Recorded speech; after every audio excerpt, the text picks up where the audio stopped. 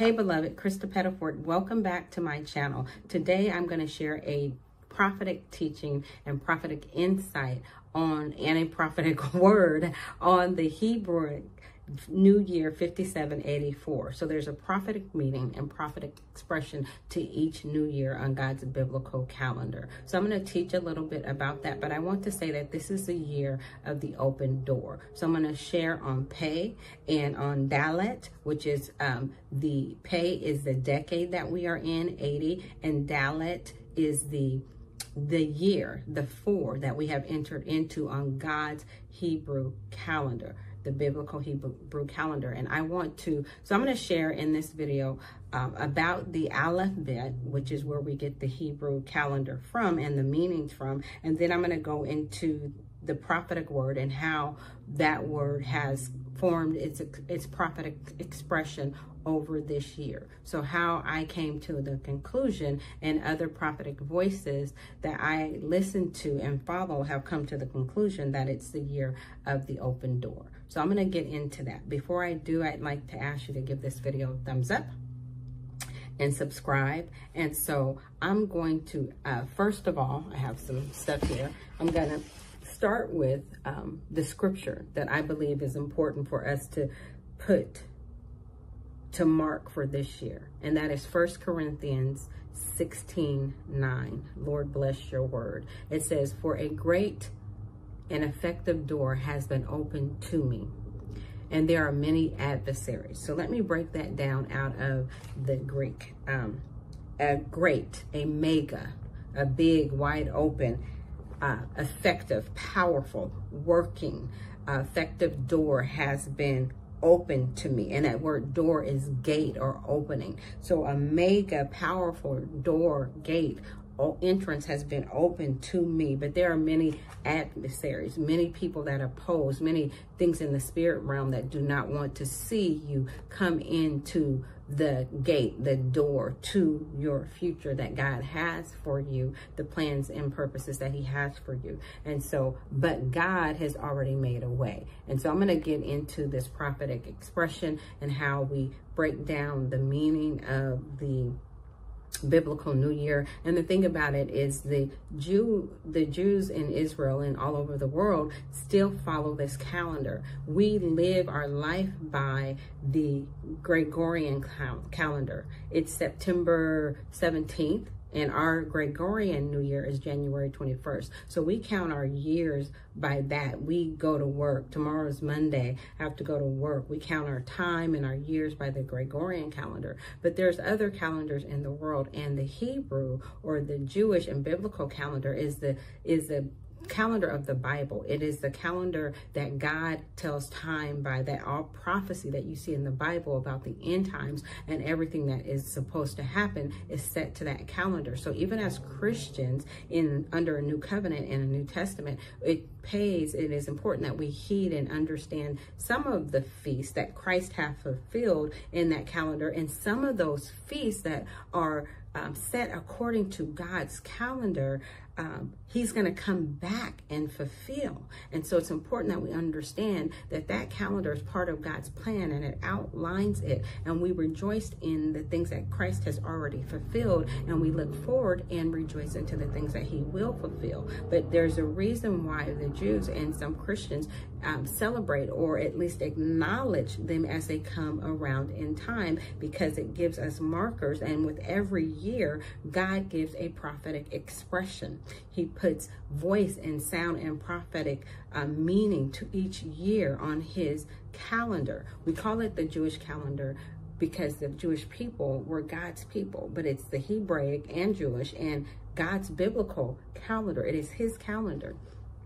And so I want to get into this. And so, like I was saying, the seasons change, right? But time keeps moving forward. And so the way that God's calendar works, I'm going to start with the alphabet. And I've made videos on this, so I'm not going to get really deep. But unlike our English alphabet, which each letter represents a phonic sound, and when put together, it forms letters. yet they have no expression or value outside of the words that they form. Each symbol in the alphabet, the Hebrew alphabet versus alphabet, each alphabet represents a letter, a number, and it has a pictorial value within itself. So a prophetic expression that there's a letter, so the letter Dalet, and the Dalet is 4, right? But it's also a Hebrew letter that you can put together and create meaning out of it. But in that letter and in that number, there's also a pictorial representation that gives prophetic meaning to what that letter represents. And so these, I believe, are, the best way I can put it is that they are heaven's expressions, reality hidden in Christ, waiting to be fulfilled, waiting to unfold and be fulfilled in Christ. So this is how God, so when we look at God's calendar, we can see how he is unfolding his reality and his will and his purposes and plans through Christ and through time. Linear time keeps moving forward, but seasons are cyclical and they keep repeating themselves. So we go through these years and time goes forward and it's another year, but we have these Rosh Hashanah, we have, like for us, we have the New Year, we have the Easter, we have Christmas, we have these seasons. And so God has his times and seasons. So the Hebrew word for year has the same root word as to repeat or return and to change or new season.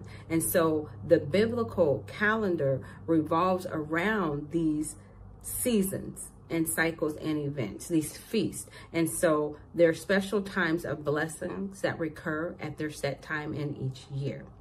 And a new year from a Hebraic perspective is both, and I'm reading from my notes a little bit, a new prophetic season and a recurring set of events.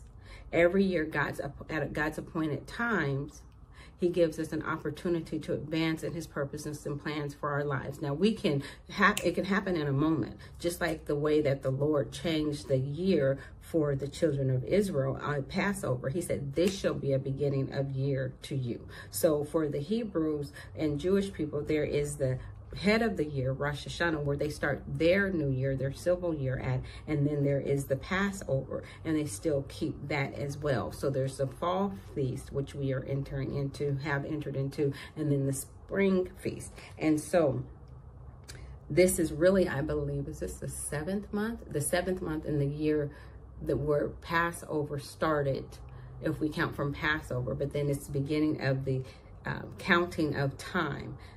But the feasts start in Passover, but we would think they start at Rosh Hashanah because the way it goes, right? So I hope I'm not confusing you. I have a booklet for that.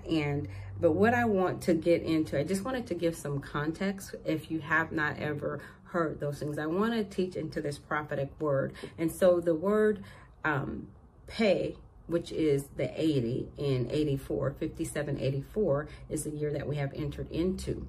And so that word 80 is pay, P-E-Y, and then 4 is dalet.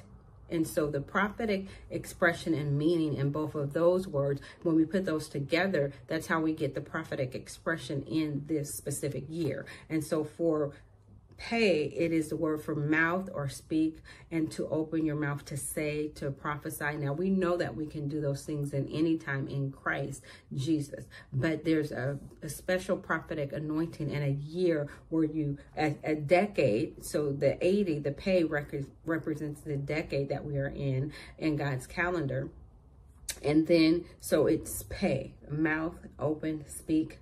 And then dalet is a picture of a door, of a man bowing down in worship and humility, knowing that his way into God's presence is through the door of worship and humility, that he has to go through the door of Christ to bow down and have an ear to hear the Lord. And so when we talk about an open door, we're talking about there's this is the year when you're going to go through the door, but you're going to have to hear the Lord speak to you, and you're going to have to heed what you hear him say at the gate, at those intersections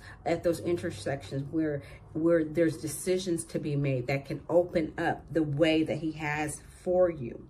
So there's a door that is open, already prepared for you for your next season. And you're going to have to hear God speak to you. And you're going to have to release the prophetic utterance, what God says about you in faith, in order to open the door. So the key, I would say, to the doors that God has for us is obedience and faith, and to speak with our mouths. I believe, therefore I have spoken. We have to believe, and we have to say what God says about us at the gate, because what happens is life and death are in the power of the tongue. And so sometimes the enemy waits for us to get stressed out in those moments when it really matters. He waits for us to say the wrong thing, and that can either close or open a door. It can usher us into a new season, or we can say the wrong thing and be locked. We're snared by the words of our own mouths. And so when you think about a battle, when you think about the children of Israel going into the promised land, in that season when they were supposed to go forward, what came out of their mouths was doubt and fear. But Caleb and Joshua had another spirit. They said, if the Lord is pleased with us, we're able to take the land. I believe that's what they said. But they spoke in faith and said that we are able to go in. The other people said, we're bread for them. They are giants, and we're like grasshoppers in their sight and in our sight. So they spoke the wrong thing at the gate of their promised land, when they should have said, we can take it, we can go in, God can do it. They didn't say the right thing. So when you are going through a gate where there's adversaries, like there was in the children of Israel's promised land,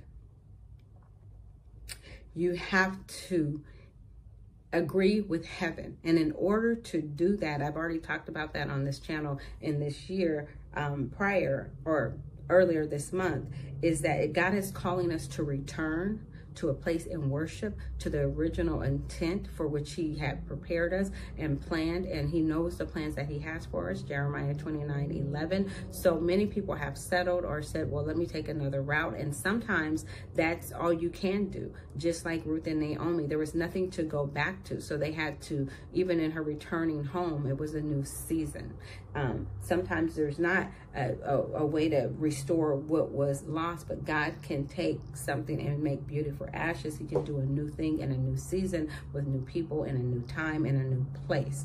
But we have to, he has an original intent and plan for your life. And if the people that were supposed to fulfill it with you do not, then he will send a new people. He will send a new situation to fulfill his plans and purposes in the earth. And so the first thing he wants us to do is to return to him in prayer. Go back through that gate. So when we talk about returning to God in prayer, there is a gate there. God calls us to ascend into worship that we might hear. So he says, come up here and I will show you great and mighty things that you did not know, that you cannot see outside of my presence, because in the presence of the Lord is the fullness of joy. He will show you the path of life, Psalm 16. And so when we think about that, he calls us the gate. There's a gate to come up into the place where we are seated in heavenly places. Yes, that is our place. It's already been won for us.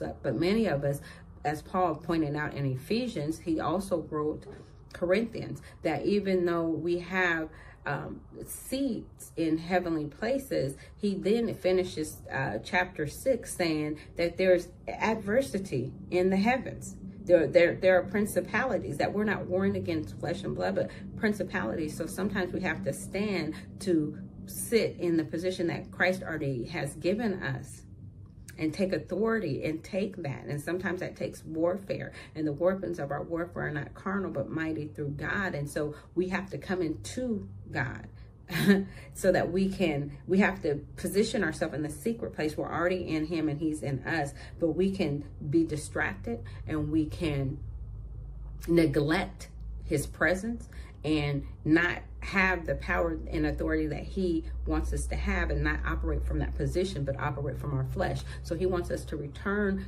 to that place. Because these doors, and I heard a prophet say this, Chuck Pierce, and I love him. I was listening to him as I was sitting home this whole weekend, and he said it this way. There are doors that you will go through in a moment, but you have to be willing to hear. You have to be able to hear. And so in this season, it's a time that we want to silence the voices around us so that we can hear God's voice. And in those split-second moments when God is opening up that door, when he says, go now, you get the instruction to do what you need to do to break open into that next door, that next phase of God's plan, that next phase of prosperity. And I don't just mean money, but you will be in good health and prosper even as your soul prospers. That next phase of what God has for you. And so God is calling us to be still and know that he is God, not to be led away into distraction that can pull you out of your abiding place, your secret place, so that you can hear God from that place in those moments when life and death are in the balance, when something is in the balance. I wish I could give an example from my own life, but it might be, I'll try. So one time something was going on and the Lord told me to fast, right? It wasn't in my life, but it was somebody I was praying for.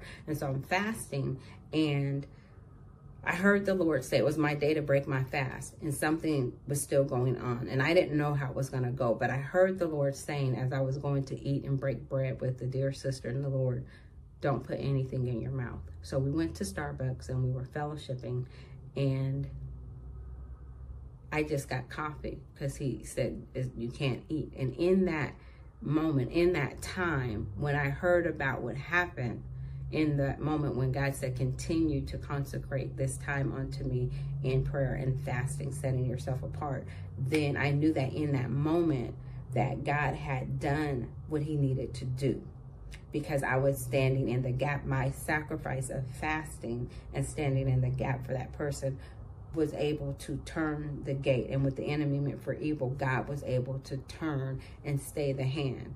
And sometimes we say it doesn't take it all that we're already there, but it's a consecrated life. It's a set apart life. It's hearing the Lord. These are spiritual principles in that time. And so me hearing the Lord in that moment allowed him to turn what could have been evil. Another time I recall is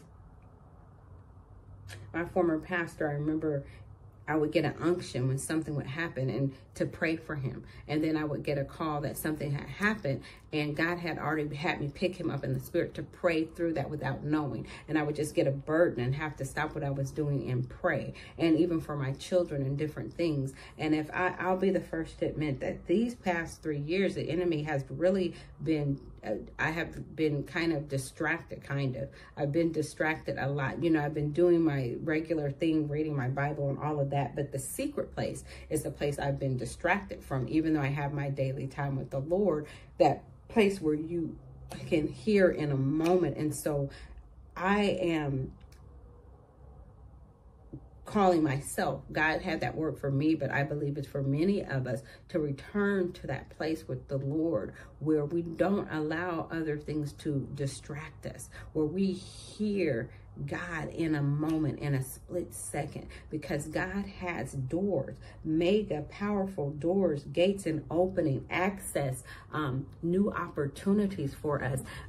Ephesians 6, or is it 5, says redeeming the time. Maybe it's 4, redeeming the time. That word time is a redeeming, time is kairos, not chronos. Chronos is the time, linear time that keeps moving forward. And kairos is the season or a divine window of opportunity, a due season, a set time, a divine appointment that something happens. So he's not saying at all redeem the days, hours, and minutes, although we're supposed to do that as well. But he's saying redeem these opportunities that God puts before you. Buy up, take advantage of these opportunities, these chronos moments and opportunities. We will not be able to do that effectively an effective door has been opened to me if we don't get into the secret place. And so God has already prepared doors for you that to go through. And so do not miss this season by being busy and distracted. Put yourself in a place where you can hear God's voice, and then you are quickly and readily willing to heed, as in obey God's voice. So hear and heed. You want to be able to hear in those moments where it is imperative that you make the right decision for your life or the person's life that God has you standing in the gap for, that he's entrusted you to intercede for. And then you want to heed, because many times we hear and we don't think it's God, or we brush it off, but it is God, and you miss it. And you don't want to have to look back in this season, because time is certainly moving forward. But the moments, the seasons are passing us by as they come and go. You don't want to miss the day of visitation, as the children of Israel did in that time. Now he brings it back, but so much time, linear, chronos, sometimes has passed that what he intended to do cannot be done like it was. But God is faithful, just like with Naomi, he was able to make it all work together for their good anyway. But you want the best God has for you in this season.